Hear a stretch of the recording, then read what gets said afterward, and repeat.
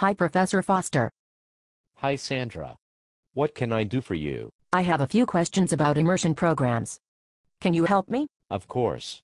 What do you want to know? Well, what are immersion programs? In immersion classrooms, students are being taught exclusively in the target language. In your case, that would be German. Oh, okay. What is the theory behind learning a language this way? There are several theories and methods behind language learning. There is the behaviorist view of language learning. A student hears a phrase, imitates it, and forms habits through constant practice of the new input, and is connecting what they already know with the new information. The cognitive idea is that students are looking for patterns and try to construct the language by themselves.